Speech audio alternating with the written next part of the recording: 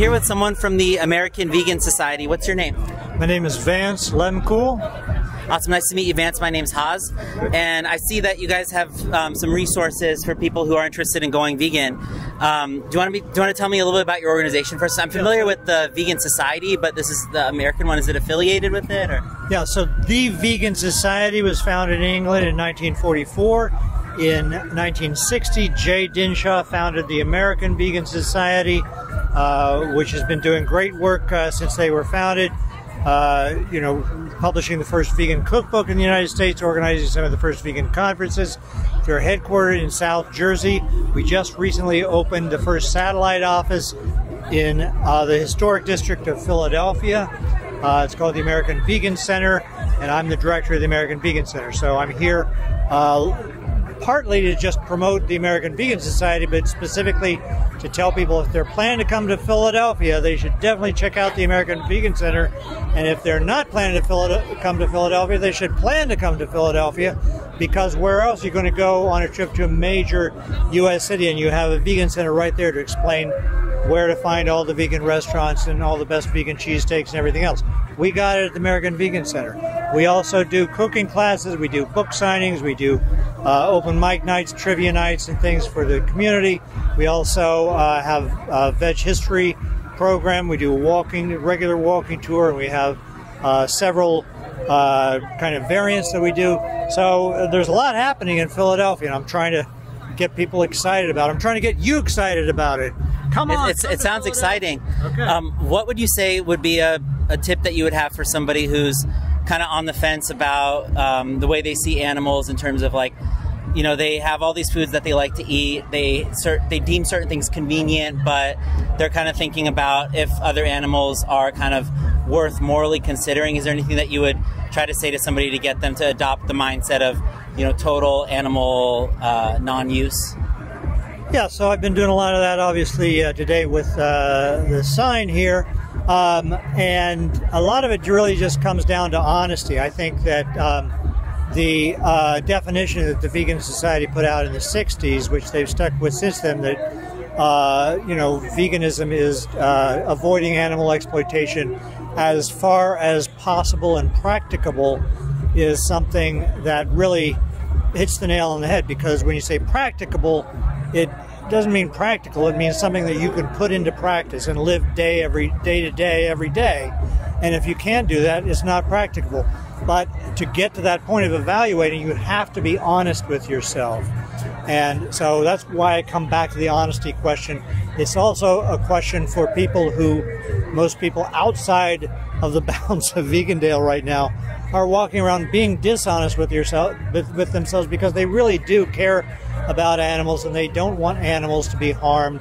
They don't want animals' lives to be taken for frivolous reasons, but they just figure, well, there's this system and I'm part of it, and what can you do? And those people need to be honest with themselves and say, yeah, there is something I can do. And if they decide, you know, I can go this far, I can go that far, it may vary according to individual, but each individual has to take responsibility for being honest about that. Yeah, I think there's a kind of seductiveness to the futility of the whole thing, and people say, well, if I go vegan, all the meat's still going to be in the stores, and what can I do? The futility argument, I mean, that plays a lot into the way that vegan is marginalized and kept from affecting the normative concept, which I thought was a relatively recent development, like after we had the word vegan, for example. But I've done a lot of research into the history of animal advocacy, and there's been a lot of it going on, a lot more than, again, those people outside the bounds of this area that I am referring to, and using them as a punching bag. Those people would be shocked to find out how, throughout history, how many people there have been who have been what we would now call vegan, who have been striving toward this concept, who have been talking about these same philosophical issues, because history has been constructed in a way to prioritize the activities of dead white men and to marginalize anything that, you know, doesn't fit the picture or might threaten, you know, the nice story that they have about it.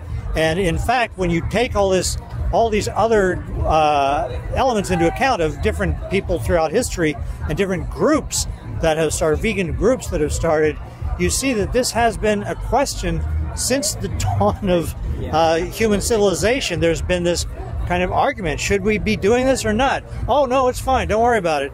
And so the don't worry about it concept has become norm, because the should we be doing this concept has succeeded in being pushed to the side.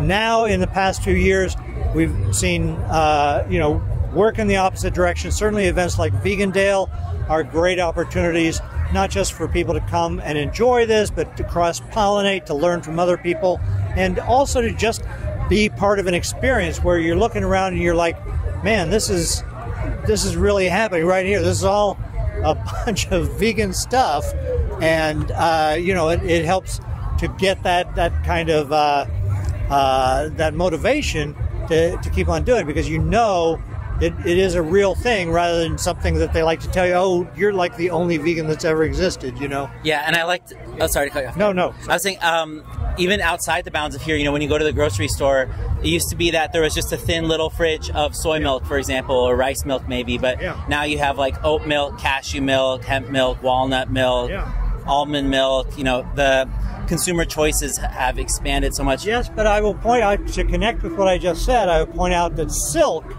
changed the game in that framework, because soy milk previously was always on the shelf where the condensed milk was in the middle of the store. Silk insisted on being right next to the cow's milk in the dairy case. And again, it's a question of having something marginalized, having something that says you don't need to think about this, and having something that's facing people as a choice. Oh, this is a choice that I could actually make right now. And Beyond is impossible. They're now with, in some places, they're within the meat section too. Right. See, so it's a similar thing.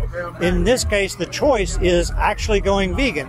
People think of it as this thing that's over in the middle of the store with all the condensed milk and all that nonsense that nobody wants. It's actually something right there, right in front of you. You could choose that or you could choose this. Every time that you're considering something, you could always say, now I'm going to go vegan. If you haven't yet, maybe now's the time. All right, that wasn't the time? Well, maybe now is. So every time you get this choice, and I would like people to know that when they make that choice, they're not like stepping off a cliff into some netherworld of, make-believe and pretend and all this stuff. They're stepping into a reality that many people, many human beings have fought to make possible, and it's a group of many people that are around now and that have been around through human civilization. Some of the most important humans have been striving toward that. So it's something to keep in mind when you're making that choice, and I hope people will. Yeah, what would you say to somebody who would take any definition of veganism that they could come across, whether it's the avoid animal use as far as practicable and possible, or avoid commodifying other animals, or to practice a deontological extension of human rights kind of perspective, and to not disrespect their negative rights kind of perspective. In any of those perspectives, we could be met with this kind of like half appeal to futility and perhaps a kind of nirvana fallacy, where somebody might say, well, it's practicable for you to not use a cell phone, for example, that might have something that's from animals, or they might assert that we're exploiting animals if we use a cell phone or something like that. They can assert that all they want. That's why I'm saying that each person has to then take that question and ask it of themselves and be... It's a windy day in the Windy City. They have to be honest with themselves, and that's the trick. That it's a tall order to ask human beings to be honest with themselves, because especially in the society that we now have, you're rewarded for not being honest with yourself. So, and sometimes punished for honesty, but veganism does require honesty. And so you can play these kind of games about, oh, what if this, what if there was this in that, and what if that happened? Would you now no longer be who you are? I mean, those are games that can be played, but when you're having an altercation between two people. But what it comes down to is one person who decides whether to go vegan has to be honest with themselves about what they can do and what they can't do.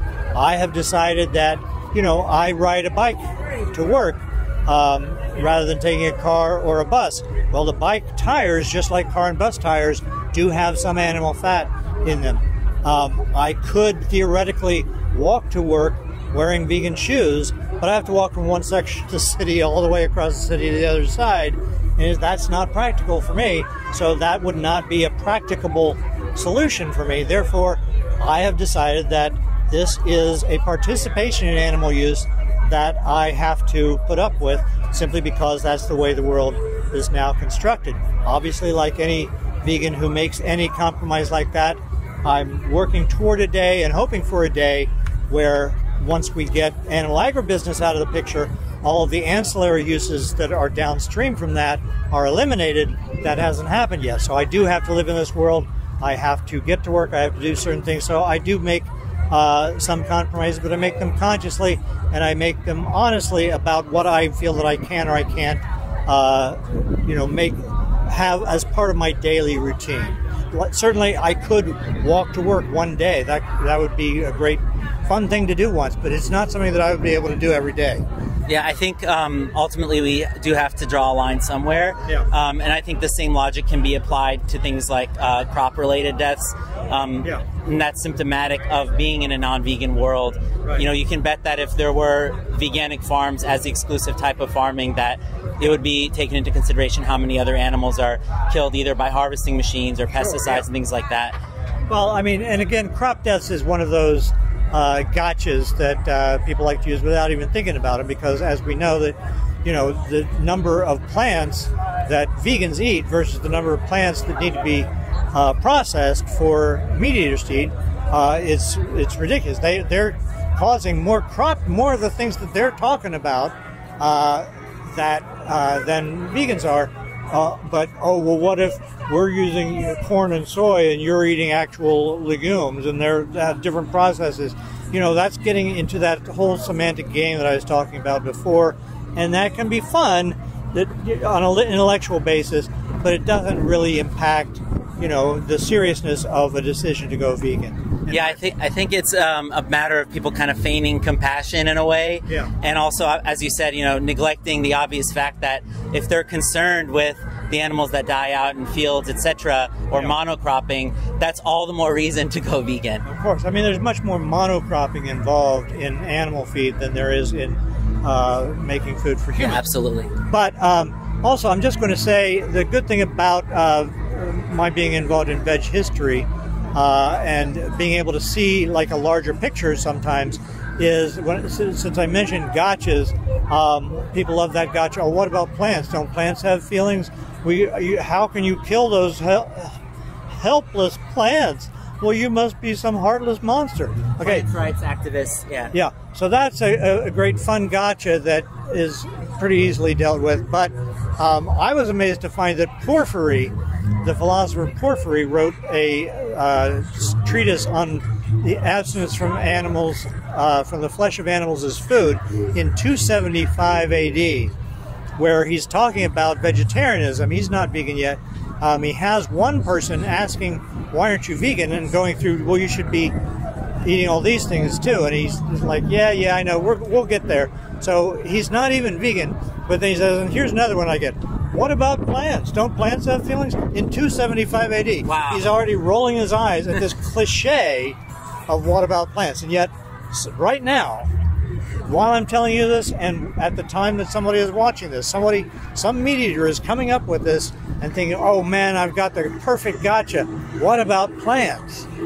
And it keeps coming back, but it's not, again, it's not something that actually touches on the heart of the issue, like just being honest with what your values are and whether you believe in participating in the stealing of animals' lives, animals' bodies, animals' homelands, and other things, that you believe that your life is so important that the equation of everything they're losing versus what you're gaining, it makes sense mathematically. For me, it doesn't make sense. So if you or if somebody else can justify that to themselves, that's fine, as long as they're being honest about it. Yeah, I think the concern about plants is more like not actually a concern. It's more people just trying to kind of induce guilt or to trying to kind of like level the moral playing field. Right. Because you don't see those people actually out protesting against people mowing their lawns. Right. No. And you don't see them trying to advocate for processes that don't need for plants to be killed, like lab-grown plants. It's entirely a gotcha. It's entirely meant as a gotcha. It has no connection to these people's own lives. They're just trying to find any way to say, if there's a problem with your argument, then there's no reason for me to reconsider my position. Yeah, and I think it's the same thing with like the minerals or whatever might be, or whatever animal fats or things like that might be present in something that might involve some kind of harm to animals. It's like, if you're not going to draw the line at absolute zero use, then I'm perfectly justified to use, exploit, abuse, dominate, subjugate in any which way. Yeah. Well, I mean, that's the thing, is that that gets... See, everything that you say reminds me of another thing that I want to say. That reminds me of the... all right, I'm going to mention that Anthony Benezet, who was the person who... I'm trying to get this to go down. The person who essentially created the entire transatlantic abolition movement for the abolition of slavery. He was a vegetarian. He was also a teacher. He wrote a spelling book for kids that had things that they had to copy out in order to learn to spell, that obviously were uplifting thoughts for kids. In one of them, he has a thing saying, "Why did you kill that harmless fly?" "Because it's of no worth, it's worthless," is you reply. Well, you know, a superior being such as God might look at you and say, "You're worthless," yet God has let you live, and yet he's let you live to go and kill this fly, which by doing so, you set God's work at nothing. Which, in that sense, it's all about God and blah, blah, blah. But saying you set it at nothing, like ties into what you were saying, and also with this whole concept that we have of evaluating animals' lives and animals' worth. If we say, let's say a cow, you know, a human life, my life has X amount of worth, I can recognize just by looking at a cow walking across a field of grass, I can tell that that has some worth, that has some worth to that cow. And it's intrinsic value. It's not instrumental, extrinsic value. And yet, if I allow it to, if I give it any kind of mathematical value, I say, oh, maybe that has 40% of the amount that I would, or 10% of the amount that my life has, or 5%, whatever. However many cows have had to die for you to eat up to that point, you've already gone over your mathematical limit. You've already done it. So what we have to do is instead pretend that those cows' lives are worth absolute zero. All animals, any animal, their life is intrinsically worth zero unless we take them into our arms and make them a companion animal. Then suddenly, magically, their lives acquire value. But without us, they don't have value. So we have to live in this, what I have said, you know, is a state of dishonesty. It's a state of basic cognitive dissonance where we're forcing ourselves to believe things that are nonsensical just because it makes it easier to get along with everybody else that we run into who isn't vegan. Yeah, and I've seen similar threads of ideas from people who have worked in slaughterhouses where they've said that they've had to basically treat these animals like inanimate objects to just forget that they have feelings and, you know, want to live. I mean, that's the thing, is that slaughterhouse work is, I mean, the question of whether or not it is the most dangerous job physically has been, other people like play with that, but it's definitely just a terrible, terrible job that nobody in their right mind would want to do. And it is one that, you know, causes people a great amount of distress. Amy Fitzgerald did a study proving that when a slaughterhouse goes up in a given area, that area experiences a boost in the amount of crime and the amount of domestic violence. And that makes sense because these slaughterhouse workers pretend that they can just go into this place, become this automaton, and then come out and not be affected. But they can't not be affected. They are affected by it. We're affected by it. Society at large is affected by the fact that we have this process going on. And so it creeps into a lot of what's the tentacle? It has tentacles into a lot of different areas. Just what's happening in one given moment in one slaughterhouse where one person is killing one animal. Yeah, I've seen maybe the same study where they have controlled for drug use and controlled for income, and all across the board, and they do see rises in domestic violence. Amy Fitzgerald, All right, Vance, well, thank you so much for taking the time to talk to me, and thank you for advocating for veganism. And it's really great to meet you, and hopefully I'll put this up on my channel soon. It's Haz Vegan. It's H-A-Z and then vegan, in case you want to check it out. In case you ever want to get in touch with me. Cool, awesome. In case I forget how to find your YouTube channel. Great, thank you so much. All right, have a great day. Thanks again.